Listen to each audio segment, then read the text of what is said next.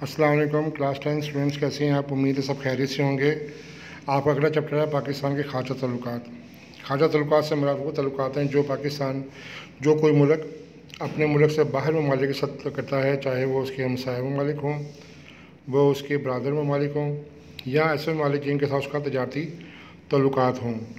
تو ایسے تعلقات کے لیے جو پالیسی بنائی جاتی ہے اس کو ہم خارجہ پالیسی کہتے ہیں، جس کا مقصد ہوتا ہے کہ پاکستان جو ہے، جیسے انگلینڈ کے ساتھ ہے جو دور دراز ممالک ہے، اس کے ہمسائے نہیں ہیں، کینیڈا ہے، امریکہ ہے، ساؤتھ افریقہ ہے، جہاں پاکستان کے ان کے ساتھ تجارتی تعلقات ہیں۔ پاکستان اپنا مال وہاں بیچتا ہے اور ان کی بنی ہوئی اشیاء کو پاکستان لے کے آتا ہے۔ تو خارجہ تعلقات میں ہوتا ہے کہ آپ کی خارجہ پالیسی بنائی جاتی ہے، اور خارجہ پالیسی بناتے وقت کچھ مقاصد کو ذہن میں رکھا جاتا ہے، جس کے اندر اپنے ہمسایہ ممالک کے ساتھ تعلقات ہیں۔ اس کے بعد پاکستان کی خارجہ پالیسی میں اہم مسئلہ کشمیر ہے۔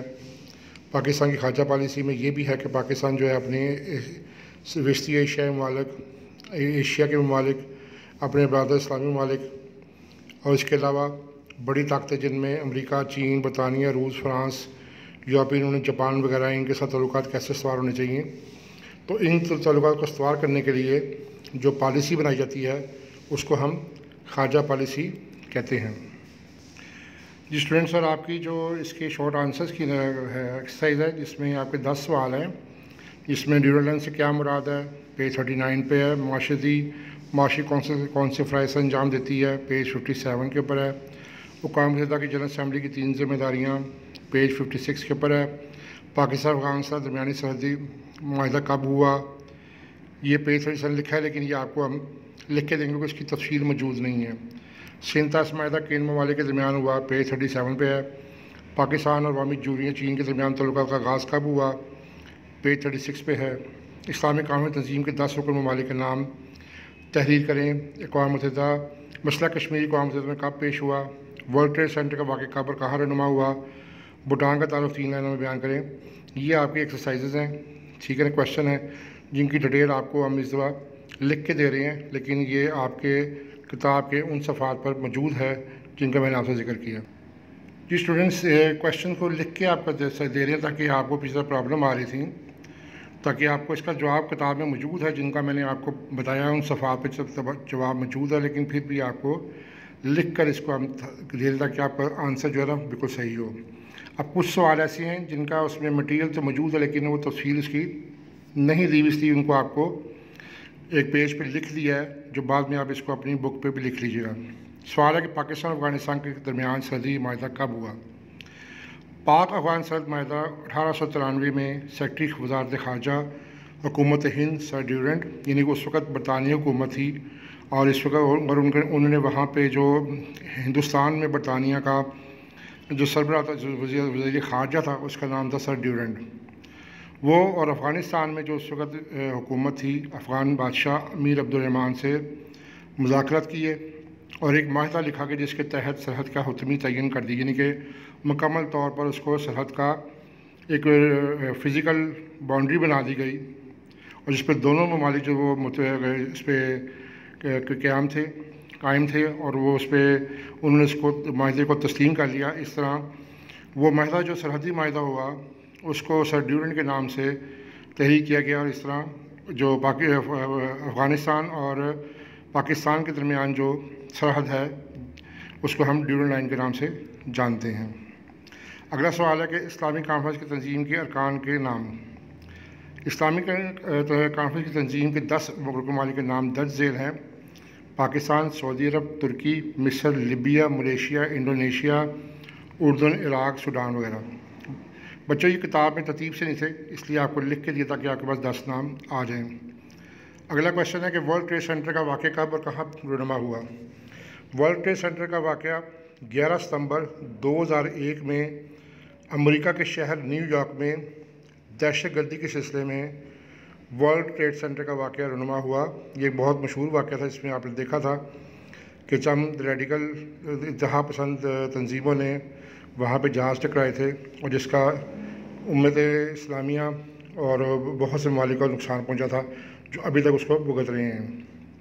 جو اگلا کویشچن ہے بھوٹان کا تعارف 3 لائنوں میں بیان کریں۔ بھوٹان کا تعارف جو ہے وہ یہ ہیڈنگ آ گئی اس کی۔ بھوٹان جنوبی ایشیا میں ایک پہاڑی ملک ہے۔ اس کے دارالحکومت کا نام تھمفو ہے، جو کہ دریائے تھمفو کے کنارے آباد ہے۔ بھوٹان کی سرکاری زبان زونگا ہے۔ تو یہ ہو گیا بھوٹان کا تعارف 3 لائنوں میں، 3 لائنوں سے پوچھی تھیں تو 3 ہی بتائی گئی۔ اگلا سوال ہے کہ ڈیورنڈ لائن سے کیا مراد ہے؟ ابھی آپ نے اوپر ڈیورنڈ لائن کے متعلق سنا ہے، تو اب وہ کہہ رہے کہ پہلے سنا تھا کہ معاہدہ کیسے ہوا تھا، اب یہ کہ ڈیورنڈ لائن سے کیا مراد ہے۔ 1893 میں سیکرٹری وزارت خارجہ سر ڈیورنڈ نے افغان بادشاہ امیر محمد عبدالرحمن سے مذاکرات کیے اور ایک معاہدہ لکھا جس کی روح سے سرحد کا حتمی تعین کر دیا گیا۔ اسے ڈیورنڈ لائن کہتے ہیں۔ افغانستان نے ڈیورنڈ لائن کو بین الاقوامی سرحد مان لیا۔ آپ جس طرح خبر میں سنتے ہیں کہ تورخم بارڈر کے اوپر پاکستان نے پاک افغان سرحد جو ہے یہ ڈیورنڈ لائن سے مانی گئی تھی، جس کے ذریعے ابھی افغانستان سے اور پاکستان کے درمیان تجارت ہوتی ہے۔ جی اگلا سوال ہے، معاشی اور معاشرتی کونسل کے کون سے فرائض انجام دیتی ہے؟ یہ اقوام متحدہ کا ادارہ ہے اور اس کے ذمہ کیا ان سے فرائض ہیں جو لکھے ہوئے ہیں، اس نے پوچھا گیا ہے۔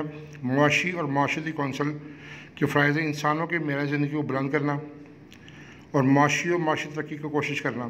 معاشی معیار زندگی بلند کرنا یعنی کہ اکنامیکل ڈیولپمنٹ اتنی زیادہ ہو کہ لوگوں کے پاس جو ہے معاشی طور پر وہ مضبوط ہوں اور وہ زندگی کی وہ تمام اشیاء پرتعیش اشیاء ان کے پاس ہوں جو دوسرے کے پاس ہوتی ہیں، اور اس طرح اس کے لیے وہاں پر لوگوں میں کاروبار اور روزگار کے موقع ہونے چاہیے تاکہ لوگوں میں پیسے آئیں، اور اس طرح جب لوگوں کے پاس معاشی طور پر مضبوط ہوں گے تو ان کا معیار زندگی بلند ہوگا۔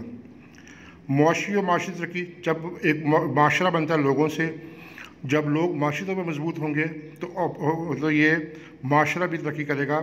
اسی طرح اگر لوگوں کے معیار زندگی بلند ہوگا اور اس میں پھر معاشی ترقی بھی ہوگی اور معاشی ترقی بھی ہوگی۔ تعلیم، سائنس اور ثقافتی شعبوں میں تعاون، بے روزگاری، غربت، بیماری کو دور کرنے کے لیے منصوبہ بندی کرنا وغیرہ اس کے فرائض میں شامل ہے۔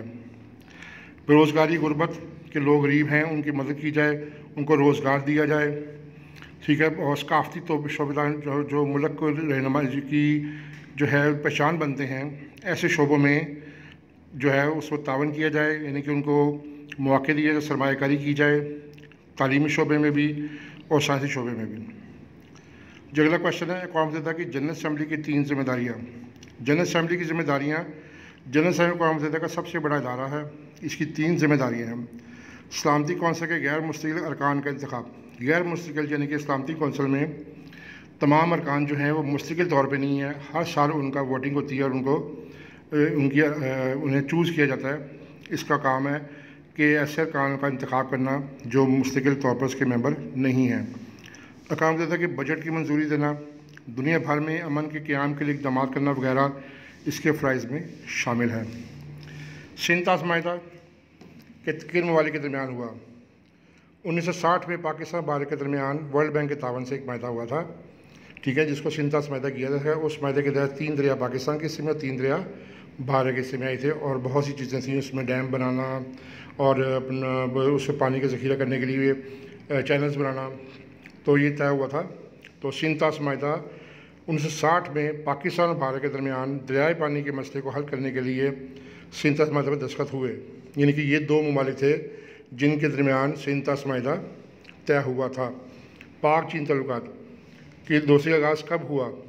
پاک چین تعلقات 1955 اور 55 1940 55 میں پاک چین تعلقات کا آغاز ہوا اور دونوں ممالک نے دوستی کے رشتے بن گئے، اور دونوں ممالک کی دوستی عوام کے پرخلوص جذبوں پر قائم ہے۔ مسئلہ کشمیر اقوام متحدہ میں کب پیش ہوا؟ مسئلہ کشمیر اقوام متحدہ میں جب بھارتی فوجیں کشمیری مجاہدین سے قبضے سے علاقہ چھیننے میں ناکام رہ گئیں اور مزید ناکامی سے بچنے کے لیے بھارت نے مسئلہ سلامتی کونسل میں پیش کیا اور کہا، موقف اختیار کیا، یعنی کہ انہوں نے اپنا وجہ بتائی کہ کشمیر جو ہے باقاعدہ طور پر بھارت سے علاق ہو چکا ہے، اس لیے یہ علاقہ بھارت کا ہے۔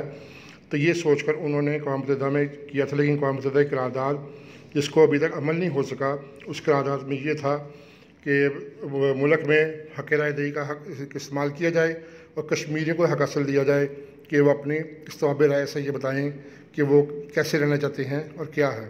تو بچوں یہ آپ کے شارٹ آنسرز تھے، یہ آپ کو مل جائیں گے پرنٹڈ لکھے ہوئے شیٹ میں، آپ ان کو یاد کیجیے گا اور اچھی طرح یاد کرنے کے بعد ان کو لکھیے گا، اسی جیسے آپ کو ابھی ہیڈنگ دی ہوئی ہے اسی طرح ان کی پریزنٹیشن رکھیے گا.